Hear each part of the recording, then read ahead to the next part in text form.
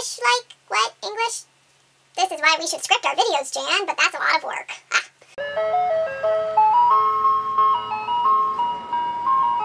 Hey guys, it's Jay, and today I'm here with my April wrap-up for 2017. I read a total of 12 books this month, which I am actually so surprised with because it was exam season, so I thought I was going to get like 2 books maybe done.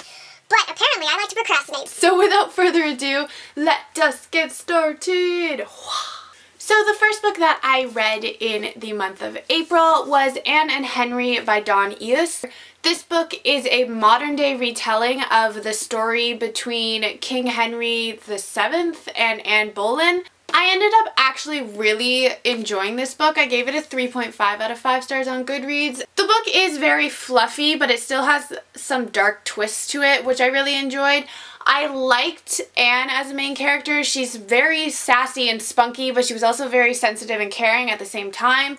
I liked Henry, but he was kind of annoying at times because he was so easily swayed by what other people said. And then one other thing I had a problem with was the amount of slut-shaming in the book. Like, it was obsessive after a while and it just got really annoying. I thought it was a pretty good book, and if you want a very quick read, then I would recommend this one. The second book that I read in the month of April is Someone Like You by Sarah Dessen, and I ended up giving this a 3.5 out of 5 stars as well. The book follows Hallie and Scarlett, who have been best friends since they were very young. Hallie has always been the quiet one, and she's relied on Scarlett for a lot of things. One night when Hallie is away for a camping trip, she gets a call from Scarlett saying that her boyfriend Michael died in a motorcycle accident.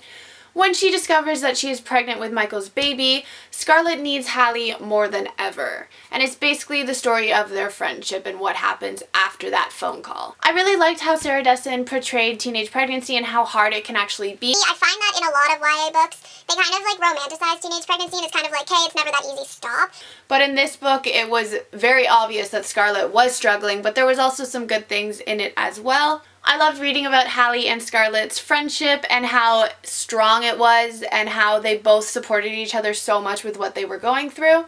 I really hated Mason though. He was such an egotistical jackass, and just the way he treated Hallie made me so angry. I relate to this story so much. When I was 16, I was dating this guy that was totally not good for me and I should not have been dating him, but you know, young love, young love, not real love, young love.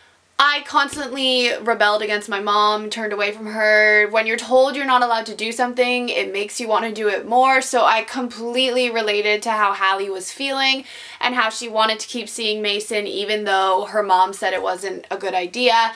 Totally related to her story, and I really loved how Sarah Dessen portrayed the relationship because it's very true to how it actually is. The third book that I read for the month of April is I'll Give You the Sun by Jandy Nelson. This book follows a set of twins who were best friends when they were younger, but something happens between them and now they barely speak. It's told in dual perspective.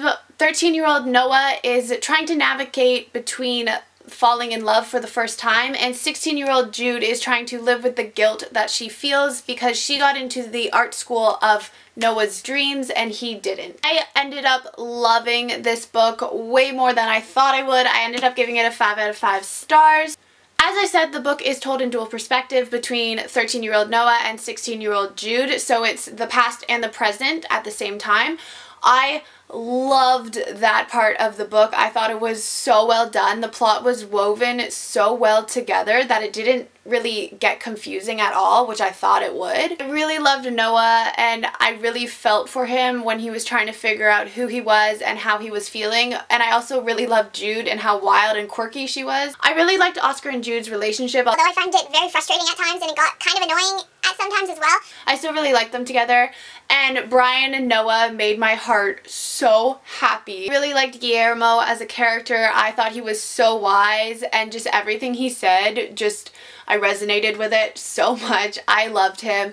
I honestly loved all the characters. I thought they were all very well done. They were all not perfect. They all had their own flaws and they all made mistakes, which made it so much more relatable. I really liked the sibling relationship as well between Noah and Jude. I really liked reading about how their relationship changed throughout the 3 years that the story was told through. I just highly recommend this book book in general. You should probably read it, but you probably have because everybody has. The fourth book that I read in the month of April is Grasshopper Jungle by Andrew Smith. And I actually didn't really end up liking this book at all. I ended up giving it a 2 out of 5 stars on Goodreads. The book follows Austin Zerba, who is a very horny Polish boy. His best friend, Robbie Breeze, is gay. Austin loves his girlfriend, Shan, but he also thinks that he may be in love with his best friend, Robbie. The three of them live in a very boring town called Ealing, Iowa. One night, Robbie and Austin are on an adventure, and they end up unleashing this strain of a virus that turns people into 6-foot praying mantises, and this is basically the end of the world. I honestly finished this book not knowing what I just read. I was very confused throughout the whole thing. I hated the repetition in the book. It got very annoying very quickly. Pretty much every other line was either about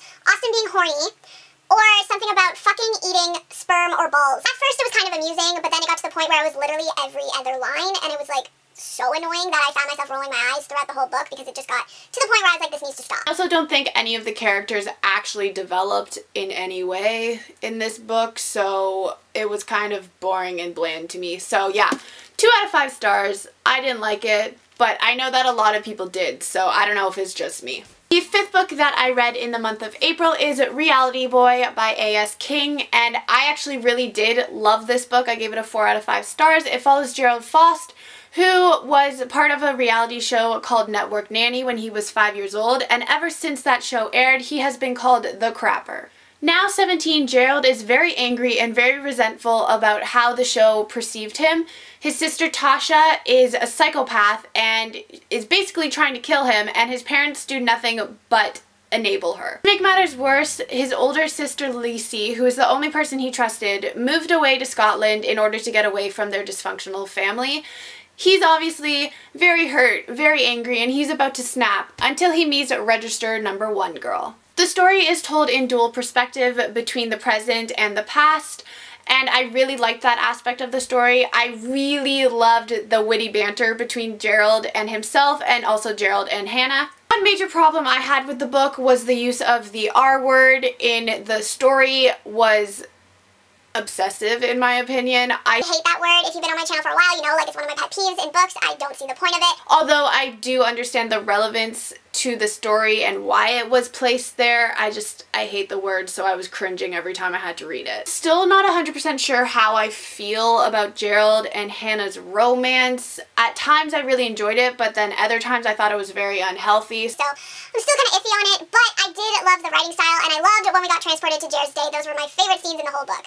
The 6th and 7th book are part of the same trilogy. The first book is The Adoration of Jenna Fox, and the second one is The Fox Inheritance, and they're both by Mary E. Pearson. I ended up giving this one a 3.5 out of 5 stars. The book follows 17-year-old Jenna Fox, who has been in a coma for over a year, and when she awakens, she doesn't remember anything that happened. So she tries to piece the puzzle together of her past and what actually happened, and that's when her memories start to come back to her. I really enjoyed Jenna as a main character. I thought that her growth and development was so well done. I thought that a lot of the side characters were kind of not needed in the story, and they were just kind of thrown in there for placement. But I really did enjoy Lily, who is Jenna's grandmother, and I loved her development in the story as well. I did really like how the romance took more of a back seat to the main narrative of the story, but I did really like Ethan as a love interest. There were a lot of underlying issues that the author tried to bring up, especially medical ethics, so I really liked that part of the story as well. And then The Fox Inheritance is the second book in the trilogy. You could honestly read it as a book on its own without reading the first one, because it's a connected story, but it's not really needed in order to understand what happens. It follows Jenna, Kara, and Locke, who were in an accident that caused their minds to be locked into little black boxes when their body was no longer able to function.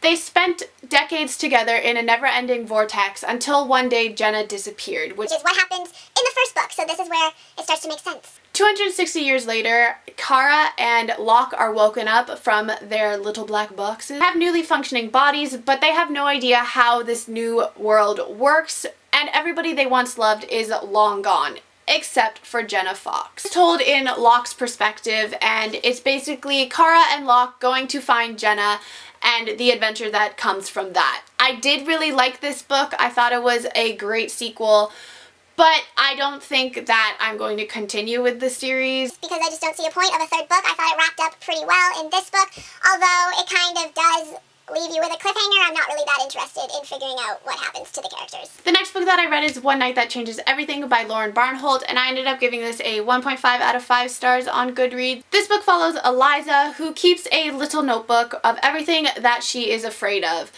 When she ends up realizing that she lost this notebook, she goes into a panic trying to find it. She ends up getting a phone call from her ex-boyfriend Cooper, and that's when things get interesting. He has her notebook, and his friends and he want her to do multiple tasks from her list in order to get it back, or they're going to post the whole thing online. The entire book takes place in one night, which I did enjoy.